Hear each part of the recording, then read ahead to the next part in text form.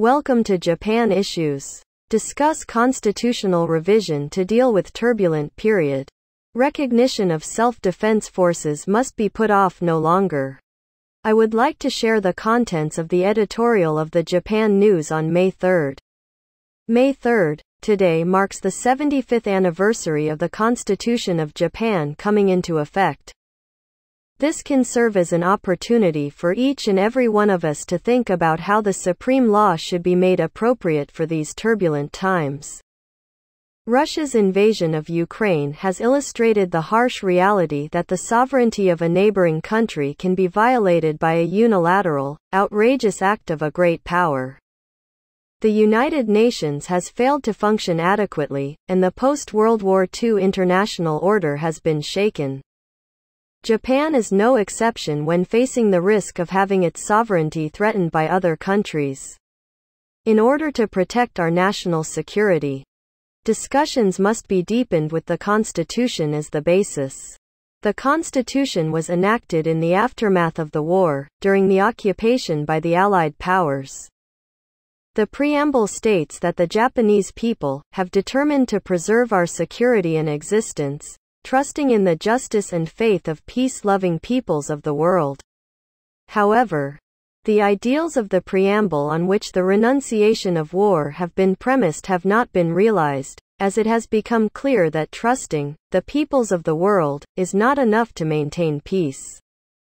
Around Japan, China has become a military superpower that regularly intrudes into Japanese territorial waters of the Senkaku Islands, and North Korea has repeatedly launched missiles.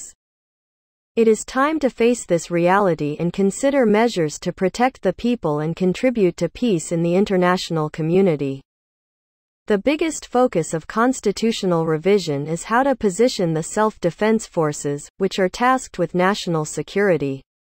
In addition to national defense, the self-defense forces are involved in international contributions, disaster relief and medical assistance.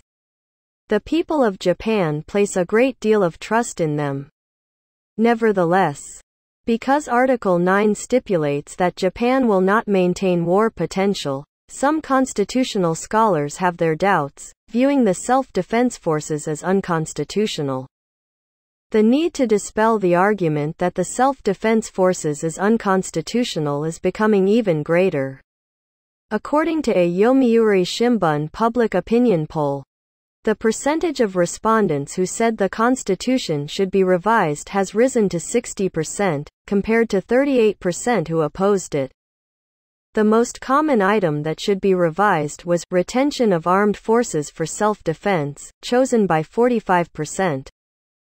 These results seem to indicate that the public is becoming increasingly aware that the role of the self-defense forces should be clarified against the backdrop of the severe security environment.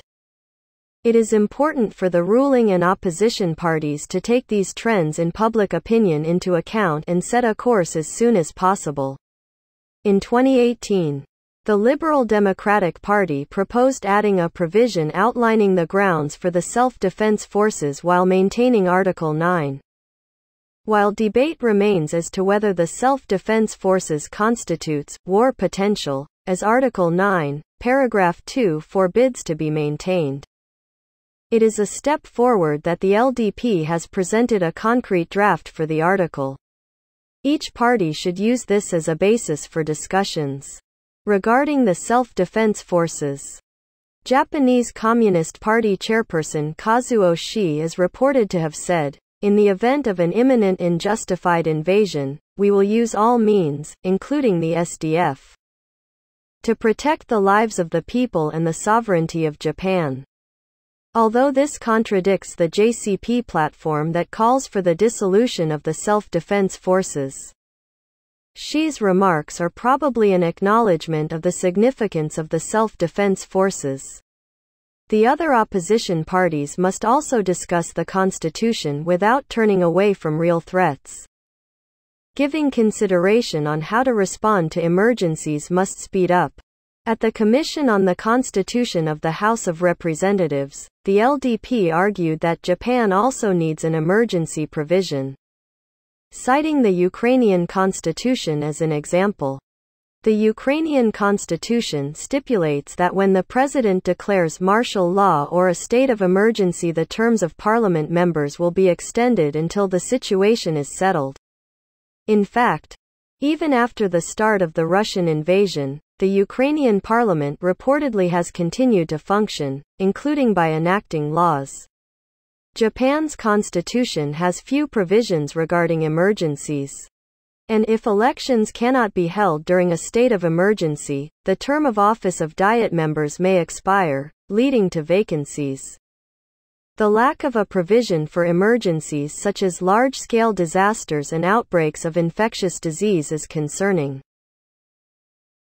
Parties including Nippon Ishin no Kai, Japan Innovation Party, and the Democratic Party for the People are open to extending the terms of Diet members in the event of an emergency.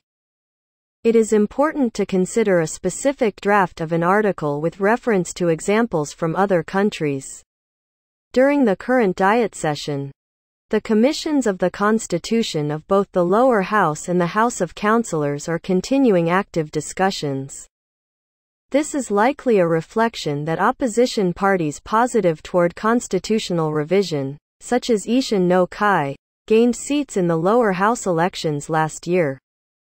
In the upper house elections in July, the stance of each party toward constitutional revision will certainly be judged. Each party should consolidate its views and present a clear position. The lower house's Commission on the Constitution compiled a report that online deliberations in the Diet are constitutionally possible, but limited to emergency situations. While there are still technical issues, it is commendable that the ruling and opposition parties discussed the issue and presented a certain interpretation of the Constitution. Furthermore, there are many issues to be discussed, including a review of the division of roles between the two chambers of the Diet, disparities in vote values, and measures to deal with a digital society. The parties are urged to continue to engage in constructive discussions and narrow down the items for constitutional revision. That's all for now. Thank you for your interest.